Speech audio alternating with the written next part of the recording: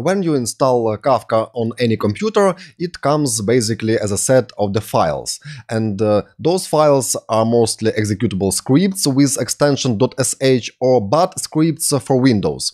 Also, there are default configuration files for Zookeeper and Kafka Broker. And here on this diagram, you see default ports that are used in those configuration files. So if you start a Zookeeper, it will use the port 2181. And the Kafka Broker or server will use the port 9092. And here is important notice.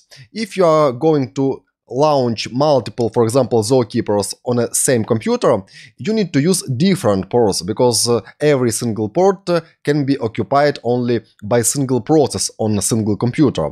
And that's why if you want to run, for example, 3 Zookeeper servers on the same computer, you need to adjust configuration files and create separate configuration files for every Zookeeper instance with different ports, and it is also a good idea to create separate log folders for every instance. For example, you could use ports 2181 for first Zookeeper, 2182 for second one, and 2183 for third one. Same relates to Kafka brokers.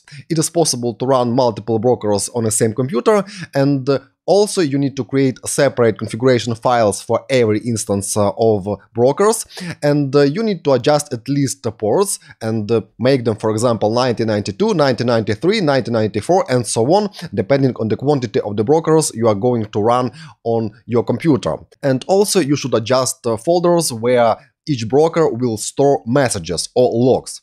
If you are going to run, for example, Zookeeper instances on different physical or virtual servers, then there is no need to adjust ports, and you are able to run all of them on the same port but on different computers. Same relates to Kafka brokers. You could use the default port 9092 on all computers, or if you wish, you could adjust it to any custom port you want.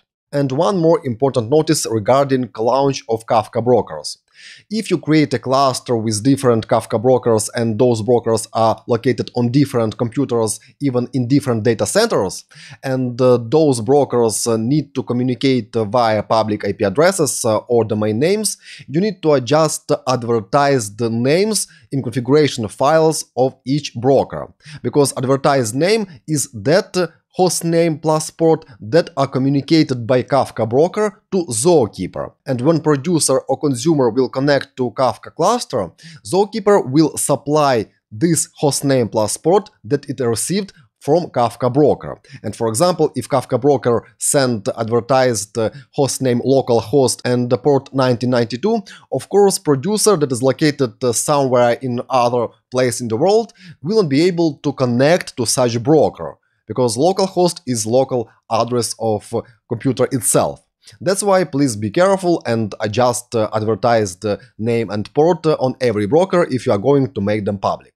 Okay, that's all what I wanted to talk about here in this lecture, and just make a note of those ports that are used by default by Zookeeper and the Kafka broker. Also, please note that I don't want to dive deeper into installation and the launch of Zookeeper and the Kafka broker, because all of that we have performed in a previous section. Now let's move on, and next let's talk about topics. So see you next. Bye bye.